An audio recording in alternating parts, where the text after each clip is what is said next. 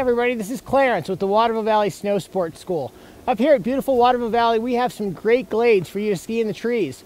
So today we're going to talk about a few tips to get you off the trails and into the trees. Let's get going. Before entering the glades, it's a good idea to take your pull straps off of your wrist. It's also a good idea to grab a buddy, so if anything happens, you have someone there to help you out. Here at Waterville, we have glades for novice, intermediate, and advanced skiers. So before entering the glades, pick one that's the best for your skiing ability. When you're skiing in novice glades, try to look ahead and pick lines through the trees that'll let you link several turns together. Keep your balance stable and make nice round turns through the trees.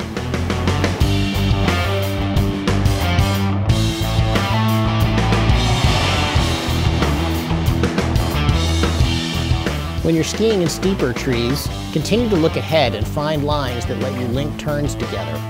Don't let yourself get intimidated by the trees. Look at the spaces between the trees and let that guide where you travel.